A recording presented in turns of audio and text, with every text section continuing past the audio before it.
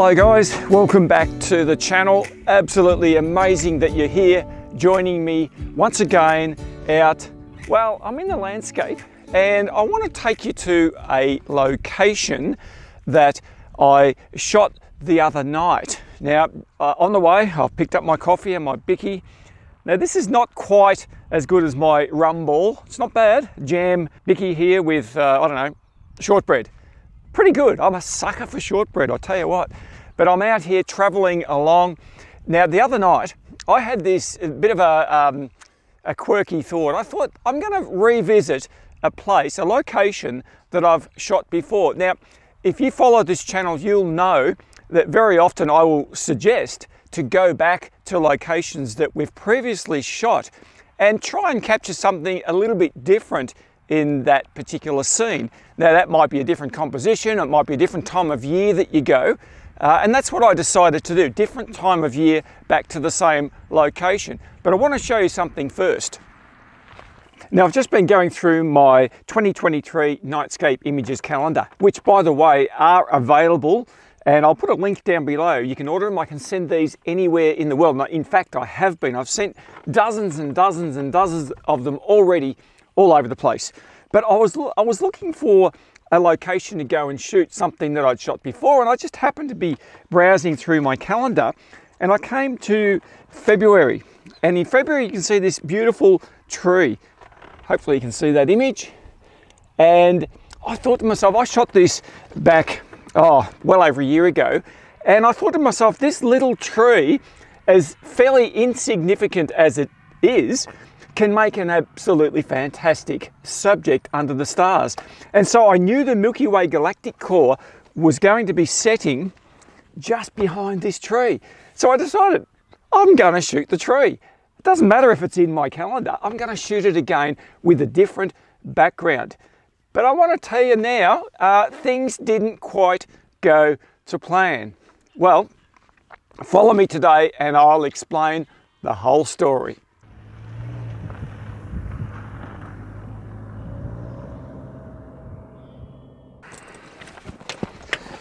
Okay, well here we are at our destination. This is Curran Reservoir, and I've shot here plenty of times before. But what I'd like to do today is bring you here in the daylight so you can see the surrounding countryside. You can get an idea, a better appreciation perhaps of the struggles I had to go through to get the shots that I'm going to show you shortly. So it's just a little bit of a walk down there, but before we do that, there's a couple of things that I found I needed the other night that came in very, very handy. So let's have a look at them. Firstly, I needed good footwear because the grass is long. It was very cold. It got down to about 1 degree Celsius and the grass was wet as anything. And I found the bottom of my pants getting damp. So my boots came in handy, waterproof to a point. But I'll tell you one other thing, because I had my boots, one thing I bought recently, and I've been using them through the winter, are these. These are a Zaki heated insole for my boots. So they're battery operated, USB rechargeable, and they're absolutely fantastic. So they keep my feet warm, even though it's really cold, and particularly when the outside of the boot gets damp, it just keeps my feet warm. And you know, for me, I've got long extremities and my fingers and my toes always get cold when I'm out shooting, and these things are a lifesaver, believe me. Now, one other thing that is an absolute lifesaver is this, and I had to use this. This is a lens warmer. I've got quite a few different ones of these. This is just a USB powered lens warmer. It wraps around the lens, powered by a battery, something like this, just a USB power bank. Plug that in, wrap around the lens. I put it all into this little Hessian bag, hang that off the tripod, hook somewhere like that, and it's not very heavy, easy to carry around, and it just stops that lens from fogging over. And let me tell you, I use the Nikon 20mm f1.8s lens. It does fog up a fair bit because it's got quite a large element at the front. And I'll just wrap this around, never a problem after that. All right, anyway, now that that's out of the way, let's go for a walk.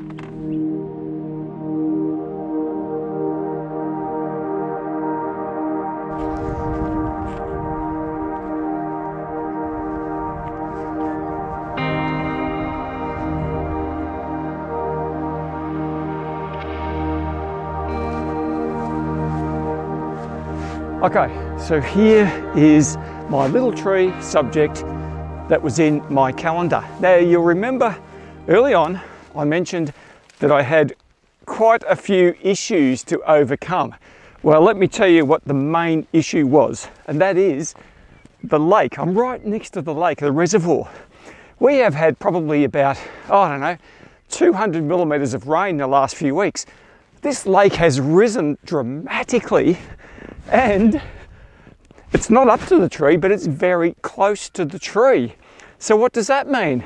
It means I couldn't get my camera far enough back to get the composition that I was after. Oh man. As soon as, I came here in the middle of the night, so I couldn't really work it out until I actually got there, and I'm splashing around in the water thinking, man, this wasn't here last time I was here. So consequently, that plan was absolutely kaput. I couldn't do anything with the tree because the Milky Way galactic cores over there in the west looked magnificent, although there was a little bit of hazy cloud around, which was also going to be a problem. So I decided I'd move on and see what else that I could find. So I'll go and show you what I did find. Okay, so I think you guys know me well enough to realize how much I love trees. We have an abundance of trees here in the landscape in Australia. There's a couple here which I scouted out, and I actually have shot one of these trees in the past, but facing a different direction over the lake, facing towards the east. So of course at this time of year, the Milky Way in the west, I needed to get down over there, and once again I'm starting to get a little bit thwarted by the high level of the water, because I want to shoot even at 20 millimeters, which is a pretty wide angle lens. It's pretty hard to get the whole tree in the shot. So I'm looking down further down the shoreline and thinking, oh man, all of the trees are following the ebbs and flows of the shoreline. So I'm not going to get any better. And further down there, the water is very close, and it's more of a drop off into the water. So I was sort of thinking, I'm going to have to do something with these trees. So what am I going to do? All right, so you can see from the angles that I've got here, there's no possible way that I can fit both of these trees in, or even one of the trees into my shot, without resorting to shooting a panorama. So that's exactly what I decided to do. I just had to make use of what conditions I had. Now this brings me to a very important lesson that we learn as photographers. And you know what that is to change our plans on the fly. Because when I decided to come here, the water was way out there. In my mind, I thought no worries with the water, but hey, things change. So I've got to make up my mind, and all of the time the Milky Way's coming down, down, down. It's setting lower in the sky. So my mind is racing. I'm going 100 miles an hour thinking, what am I going to do and how am I going to do this? Well, it worked out. I just set my camera up into portrait orientation. So because of that, I was able to get a lot of the foreground, this beautiful grass. There's lots of rocks here on the ground. Now, one of the other things that I was happy about was the fact that there was no wind. And when you're shooting trees with long exposures, well, you know what I'm talking about. At the moment, there's a little bit of a breeze blowing, and I can see those leaves are rustling. So of course they're going to blur. But when there's no wind, which there wasn't the other night, which was one thing in my favor, they were nice and still, so you get a much crisper foreground image. Now this is not exactly the spot where I was because I just can't get my camera down there at the moment, but this is basically the western sky. And you can see here, if I put my PhotoPills app, you can see the Milky Way galactic core directly over or in between these two trees. And as it sets down, it goes between the two trees, behind this one and behind that one over there. So that's facing west. Here in the southern hemisphere, we have this amazing Milky Way galactic core, which looks absolutely fantastic. Okay, so this is how I was planning for this night to go. I was going to be using my Nikon Z6 hydrogen alpha modified camera, and I'm using my, as I said, my Nikon 20mm f1.8 lens. Now my intention was to shoot the foreground of my subject here and then bring my tracker out and shoot the background sky as a tracked shot. Now in this case, because I had to shoot a pano here, then I shot the foreground as a panorama, between the two trees, as I said, at 15-second shutter speeds, at f2.8, and I shot that at about ISO 3200.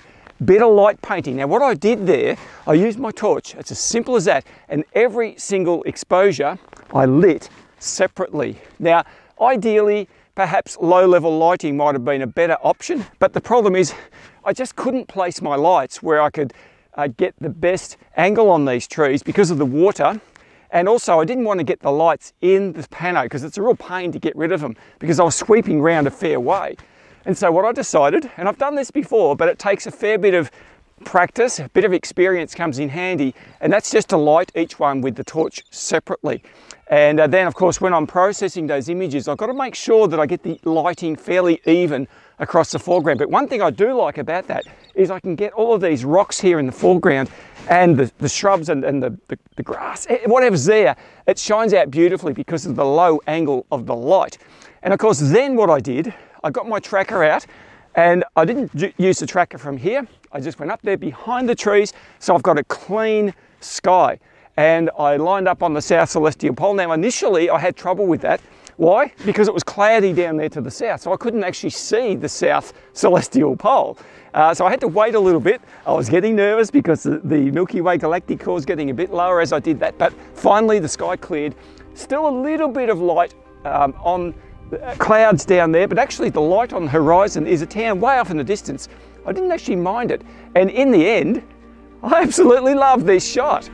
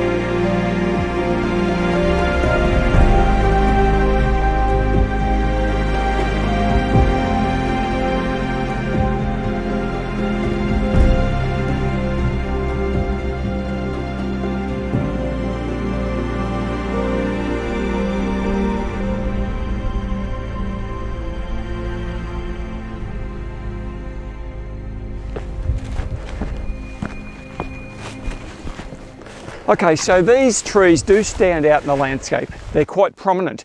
But you know, one of the things that I'm always looking for is something to shoot that typically you would walk straight past. Something that's insignificant. And my aim is always to try and capture something that's a bit of a diamond in the rough. Something maybe, I don't know, there might be hundreds of them around, but we just walk straight past them. Well, that's exactly what I found here just the other night. So just down there, not far from the car, I'm going to show you my second subject for the night. And here it is. This is my diamond in the rough. Have a look at it. Just a small little gum sapling. There's hundreds of them around the place here, but I found this one that seemed to be a little bit away from all the rest. And that's one of the things I'm always looking for when looking for a subject to shoot a nightscape. I need enough space for the background sky to feature in the image. But this little one here, I just love the little curve, a little kick in the trunk of the tree. So how did I shoot this one? I was pretty tired by this time. It was getting very late, very cold. Gee, I was glad of those foot warmers in my boots, I can tell you, because it was so wet around here. I set my tracker up right here, facing this way. So I'm actually in front of the tree, just here, facing over that direction. And I shot just a single frame with the tracker with my 20mm f1.8 Nikon Z6 with the hydrogen alpha modified version. And I shot that at f2.8, 60-second shutter speed. That's 1 minute. Remember, I'm on a tracker. And ISO 1600. And I've been shooting quite a few images with the tracker, just single shots at those settings, and they seem to work out pretty well at 20mm. And I was pretty happy with that, very happy in fact. And then I just put the camera down the other side of the tree, facing this direction again. And I shot my fine art light painting method. But one thing I want to explain to you. Now, you would have seen in my settings on various images that I shoot, I use what I call an ambient sky exposure.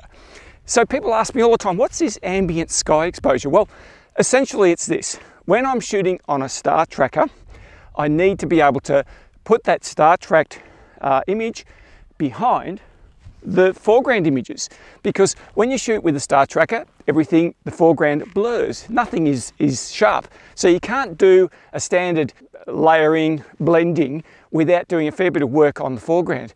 So what I do is I take what is known as an ambient sky exposure, which is simply a composition behind the tree over there, putting the tree off to the side, so I've got that beautiful core on the left-hand side of the tree, a lot of dead space there, which worked out perfectly. And the ambient exposure is so that I can use the Photoshop sky replacement algorithm to simply replace the sky with the one that I shot on the tracker. It's as simple as that, because I need something in the background for the sky to be replaced with, and that's what I call it, an ambient. Now, there's no light painting on that one, it's just the dark silhouette of the tree. So I shot that typically at about ISO 3200 or thereabouts, f2.8 at 15-second shutter speed, similar to what I typically shoot a single shot for the sky. And then I stopped down the aperture to f5.6, did not, and I want to repeat this, did not change the focus. I was still focused to infinity, but I was back about maybe 3 or 4 meters away from the tree. Now at f5.6 on a 20mm lens, that brings the foreground, the depth of field, a lot closer, and therefore the foreground is in focus even at infinity. Anyway, I did my standard light painting with my fine art light painting method, did some lighting on the tree from various angles. I took about 3 images of that, blended the whole lot together, Lightroom firstly, and then into Photoshop, then back to Lightroom. And look, I love this image. It's just a simple tree, a diamond in the rough, but I hope I made it look a little bit more special than that.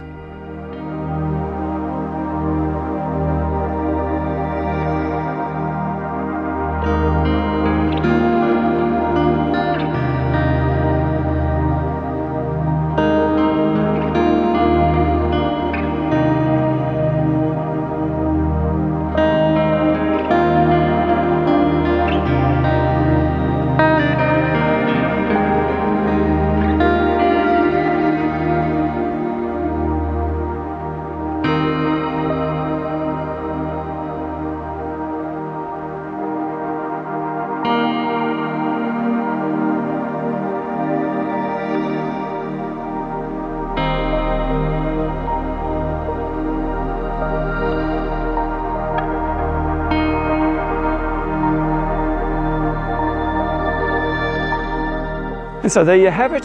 That's my little expedition out here initially to shoot the tree that was on my calendar, but that was a complete fail. But nevertheless, I was able to find some other subject matter, and I hope you like the end result. All right, thanks so much for watching the channel, tuning in. Give us a thumbs up, give us a like, subscribe if you love this sort of content, because I'll be bringing plenty more of it to you for the rest of the year. And I'm looking forward to some more adventures. Capture that Milky Way over there in the west. Anyway, you guys have a fantastic week. I'll see you next time.